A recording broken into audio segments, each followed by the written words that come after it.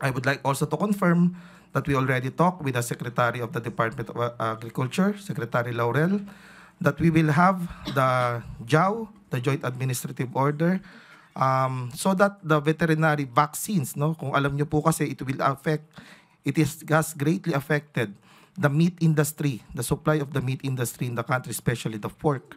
So one of the solution of that is that we give the Filipino people, the stakeholder for the veterinary, yung mga agricultures natin, the vaccine, the technology to stop the proliferation of the ASF and also the avian flu.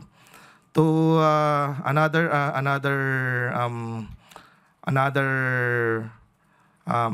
projects that the FDA is being entailed is the full digitalization, so that the agency will have more application process on time. So we already have talks with the DICT and also the ARTA, the Anti-Rape Authority, to have established the one-stop shop.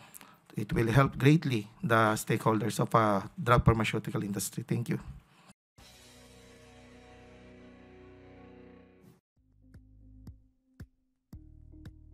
Thank you for watching Politiko TV. Please like and subscribe to our channel for more videos.